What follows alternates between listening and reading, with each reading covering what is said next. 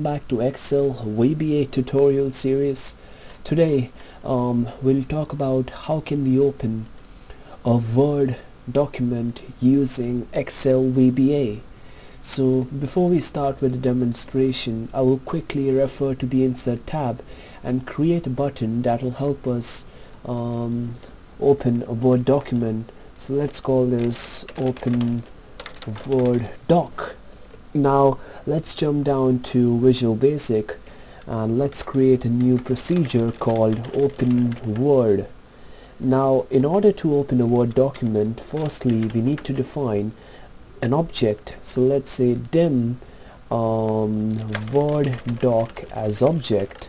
Now you may want to set the Word doc and you may want to create an object that goes for Microsoft Word, which is Word.application. What this would do is this would create this object through which then what we want to do is we want to say Word doc dot documents dot open, and then you'd need to enter the path name where your file is located.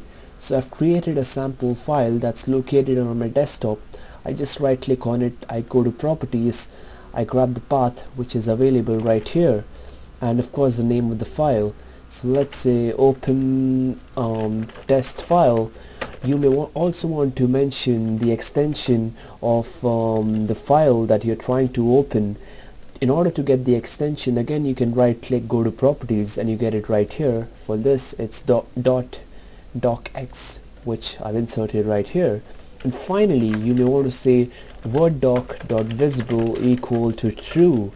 So we managed to write a piece of code which will help us open a new Word document by firstly creating a Word application Word session through which it will use the open function to open the desired path as entered by us, and finally it will show the application.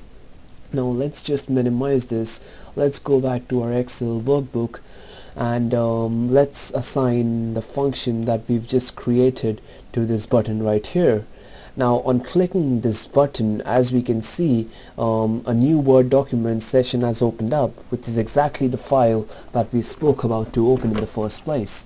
So this is how pretty much we can use an Excel code to open a Word document using Excel VBA. So I hope the video was helpful, guys, and please stay tuned for more.